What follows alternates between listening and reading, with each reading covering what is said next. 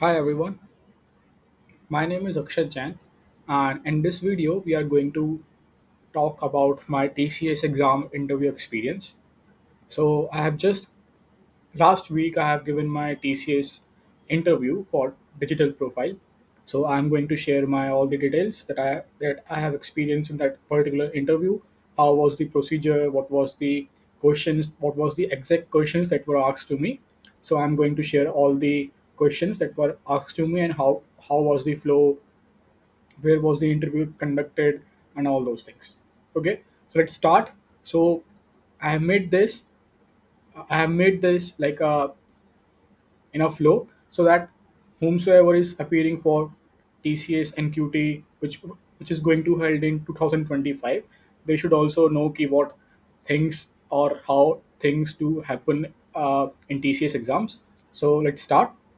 So our first step was the TCS NQT exam. So we have to register for the TCS NQT exam. That was for the freshers, and and it was for the 3 hours. So the shortlisting was done on the three profiles.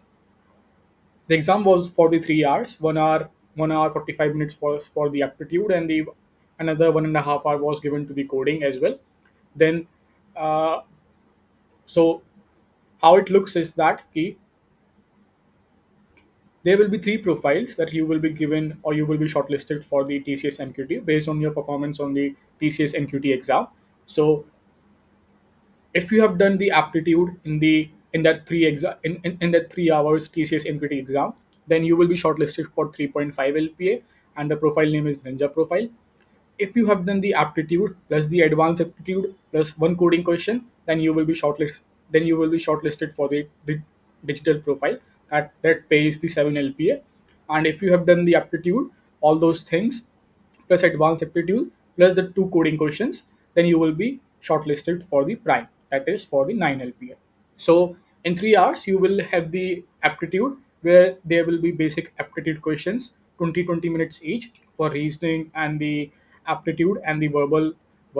So they were these questions will be very easy. You just have to know the basics of those aptitude and the basic aptitude and the verbal reasoning. So you will easily clear those aptitude round as well.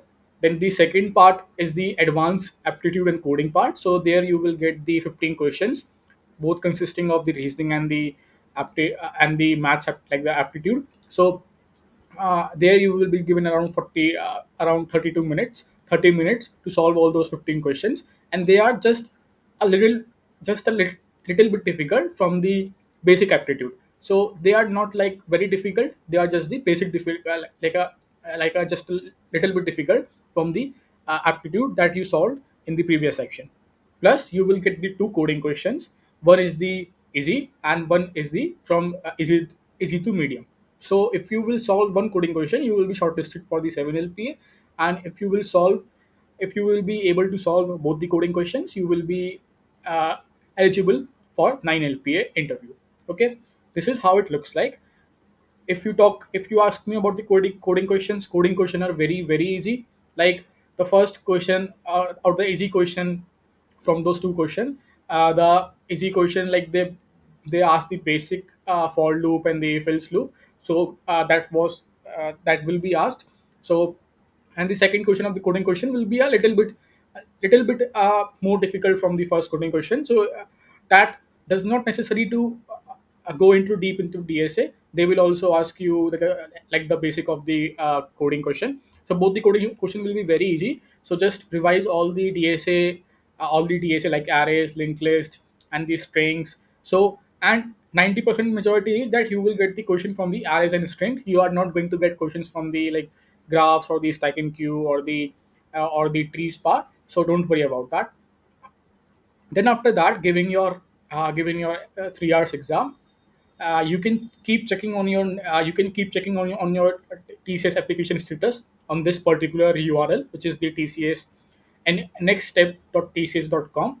So your results will be declared. Your results will come in approx 1 month from the exam date. So this is how it will look like. So when you keep checking on your this particular this particular website, which is the tcsnextstep.tcs.com. If you see something like candidate bashed, and if you see your status as the best, which means you are now eligible to give the interview, which means your interview has been scheduled. So if you can see, this is my TCS application status. So I applied drive on the 28th March, and then I got this badged, and my exam was on the 29 April or 28 April, I don't know. And then after 1 month, I got this status badged in my TCS application status, like on the 28th May. Okay, then after that, uh, if you see badge, then this means you are shortlisted for the interview. Then after around 2 weeks, I got I got the interview mail. So this was my interview mail that says ki, congratulations, and you have to report on this particular date at this particular venue, and you will be required to hold all these copies. Okay. Okay, so in the mail you will get for which profile you are shortlisted. So in the mail I got, hey, you are shortlisted for the digital profile. Then let's come to the step two, which is the TCS interview. So this will contain all the TCS, how it goes. So the first thing you have to remember is what documents you have to take if you got the interview. So you will be like, they will be mentioning all the documents you need to take in the interview. But I am also telling you those once again: the 10th original mark sheet, 12th original mark sheet, graduation mark sheet, and if it is like, if you haven't got a graduation mark sheet, original mark sheet, then you can just copy your photocopies, and the college ID proof, government ID proof should be original, and the TCS application form. So TCS application form, this is that you can get that particular application from this particular website, on this particular website. So you will log in with your reference ID, and you will get your particular TCS application form. So you have to print out that, and you have to take the printout of that particular copy. Then the two copies of resume, and so all those things will be mentioned in your mail. So just check all those things once again. Then how the TCS interview happened, what is the flow, let me just tell you that. So we were so my slot was the 8:30. As you can see here, my slot was the 8:30, and I reached the particular venue exactly at the 8:30 a.m. Then I have to wait for half an hour for the TCS executives to come, and all those other people. So the first building where we all gathered, where the all the students were gathered. So there we have to do the document verification. So there were around 7 to 8 TCS executives who came there, and who came there and they were doing the verification of our documents. So my document verification starts at the 9, and uh, after that. Uh, after document verification, they started call outing the names for the interview. So my name came at the 10:30. So I completed my document verification around 9:30, and then and then they were calling out the names. So my name came at the 10:30, and then we were asked to move to the second building, to the second building. So this was happening, all this document verification was happening in the first building, and then we were asked to move the in a second building, which was the like other building. So after we waited in a room, so there we were asked to gathered in a room, and there we waited for around 10 to 15 minutes, and then they were started calling for our, then they were started calling our names for the interview. So step 3 was the technical and MR interview. So my interview was scheduled at around 11. Like my name came at 11 a.m. So I went for the interview, and here is the main part of the video. So there was a female and a male who took my interview. Interview went for 40 to 45 minutes, 35 minutes technical and 10 minutes MR. So my interview went for 40 to 45 minutes, and the main and the interesting thing is that no question was asked to me from the DSA, OOPS, OS, or networking. So no questions were asked to me from the core computer fundamentals, and all the questions were asked to me from this resume. Now I am going to share the exact questions that were asked to me in my interview. So there are a bunch of questions that you can see uh, that were exactly asked into my interview. Okay, and all these questions, like the major questions, were asked. from the male interview, and female was the MR who took my MR interview, and the male who was a technical person who took my technical interview. So first question was give me your intro. I gave them my brief intro. Then they, as I told you, that they have asked me all the questions from my resume only. So they started seeing my resume while I was giving my intro, and then they started asking the questions from my resume only. The first question they asked me: you have mentioned MongoDB in your projects. Create the schema for this particular project. So I have mentioned some projects which was based on the MERN application. So MERN stack. So they asked me to create the schema in the MongoDB syntax for that particular application. So I have created the online ride booking system, doctor appointment system. These were my projects. So they asked me to create the schema. What schema can it have and what is the collection. So they asked me these questions: ki, what all other schemas can it have, or other schemas can you create, and what are the collections in the MongoDB. Why did you not choose the SQL? Why did MongoDB? So this question was the fourth question. And the difference between the SQL and MongoDB, five differences. Then the particular male interview has drew a table and then asked me to perform the normalization on that table. So 1NF, 2NF, all these normalization. So he first asked me question about like what is normalizations, and then he asked me, then he drew a table, and then he asked me to perform the normalization on that particular table.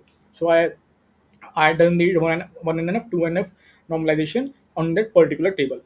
Then he asked me, if we created two table, will it take more storage or not? So like what the table he drew, he said he, like, if after the normalization, if we drew it in a two table using the normalization rules, one NF or two NF, so will that particular table will that take more storage or not? Like a one table will take more storage, or two table was take will take more storage. So that this was a confusion. I got a little bit confused. Then he saw CI/CD pipeline, so he asked me about that. What tools we can implement CI/CD pipelines, and what is known as CI/CD pipelines.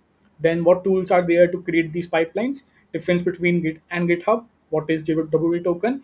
Difference between authentication and authorization. Difference between React.js and Node.js. Then questions about my internship, 3 to 4 questions, basic, like what have you done in the internship. Then some manager questions, like the basic questions, like some manager questions like, ki, tell me your two weakness and two strengths, how you are going to see yourself in upcoming years, and all those like basic manager questions. Then some aptitude questions. Then he asked me ki how much score do you did you score in your 10th and 12th maths exam. So I told him, and then he asked me some aptitude questions that was very easy and that was very basic. What are you learning right now? This was the one manager questions, like new tech. So I told him that I am learning a new, like, data science and AI ML. So I'm learning all those things. Give me two strengths and two weakness. Where to reallocate? Why do you want to join TCS? And then the difference between primary key and the foreign key. So the interview was going like, in the middle they were asking manager questions, and then they are going back to the technical questions, then they are going back to the manager questions. So like this was like a random interview. There was no particular order. Key first the technical interview happened, then the manager interview happened. All those were going like in between. So they were asking manager questions in between, and they were asking technical questions as well in the between only. So difference between primary key and the foreign key. What languages have oops concept? So like which languages uses oops? Check whether the string is palindrome or not. This was the like basic DSA question that they asked me. Not DSA. This is like just a basic programming question. What if you give me the ninja profile? Will you be happy? Like this is one major question they asked me. And as I told you that I mentioned that I am learning a new tech, so they asked me what is the linear regression, because I mentioned that I am learning ML. Okay, so these all are the my technical interview and the MR interview questions. These all are the exact questions that were asked. And if you see, then they did not ask me anything from the DSA, oops, or the networking. They asked everything, each and everything from my resume only. So like they asked each and everything from my resume only regarding the project and all the technologies that were mentioned in my project.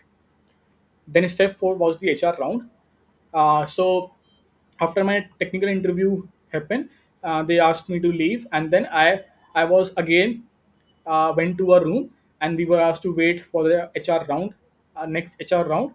So after the technical, I have to wait for another 45 minutes for the HR interview. HR interview were taking a lot of time, like uh, so I have to wait a lot of I have to wait a so I have to wait a long time for the HR interview. HR round was a formality. They only asked my introduction and what are my short-term, long-term goals. She was telling about the company and how will the procedure look like if you get selected. So she said ki you will have to undergo 3 months of training and we can downgrade your profile from DTL to Ninja. So the main purpose of this was to just to tell them, just like she was telling about their company and how will the process look like after the selection. So like this was the formality from the HR interview. Like they did not ask me a lot of questions, and my interview was around for 10 minutes only.